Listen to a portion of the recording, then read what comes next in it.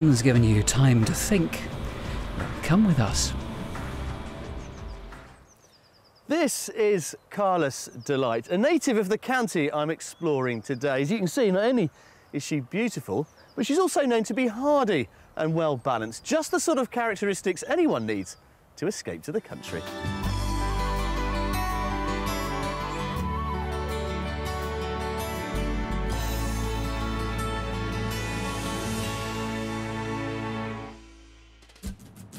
In today's show, I'll be helping a couple to leave busy suburban life behind and find their dream home in the country. I could cry. I'll be showing them some properties that will hopefully cause quite a splash. I'll have to learn to swim now, won't I? You can't swim. I can only TikToky paddle. And let's not forget the mystery house. So, will they decide to stump up the cash on any one of these country homes? Well, today I'm in Wales, and to be precise, the glorious county of Powys, home to many of the country's finest breeds of Welsh pony. As you can see, the landscape is particularly rugged, and these guys are very, very well suited to it. It's also said that the great Julius Caesar, the Roman emperor, was so impressed by many of the native breeds of pony that he found in these isles when he invaded, that he had some taken back to Rome with him.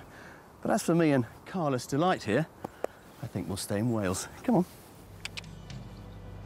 Powys is surrounded by 13 Welsh counties and bordered in the east by the English counties of Herefordshire and Shropshire.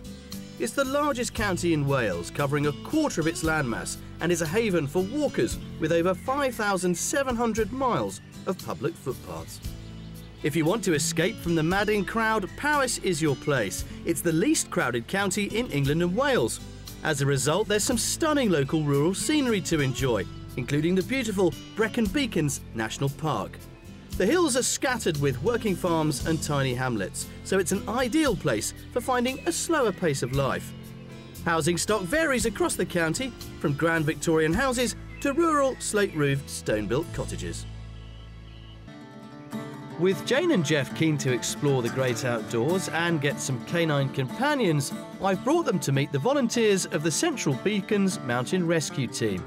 Peter and Mike are experienced members of the team, as is Corrie, who's been on the job for over 5 years. Peter.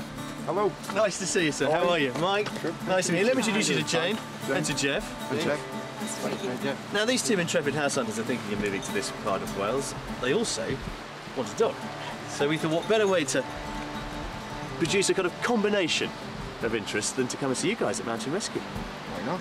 Why not? Now, who have we got? Who's the star of the show here? Star of the show. This is Corrie. She's a 5-year-old border collie. Hello. Hello. Oh, now, is this the sort of thing you were thinking about in terms of dogs? Yeah, my parents have border collies and they're lovely, yeah.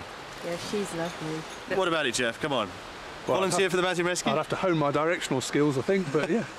Well, you might learn a thing or two from Corrie today. Now, presumably to train her, you, as you say, you send people out. Today, we need a kind of willing volunteer, don't we? I'm sure we'll find someone somewhere. A dog's body. Yeah, that's me. I've been a dog's body many times.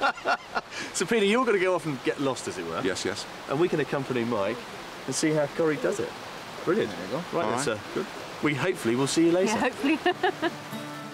All rescue volunteers must go through a 9-month intensive training programme, and that includes dogs too.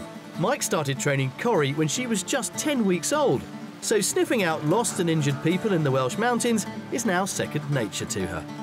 We've given Peter a good head start, and now it's time for Corrie to sniff him out.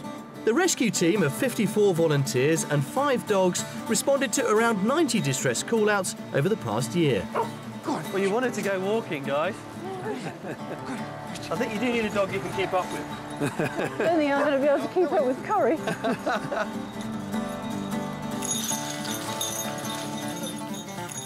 Ah, results.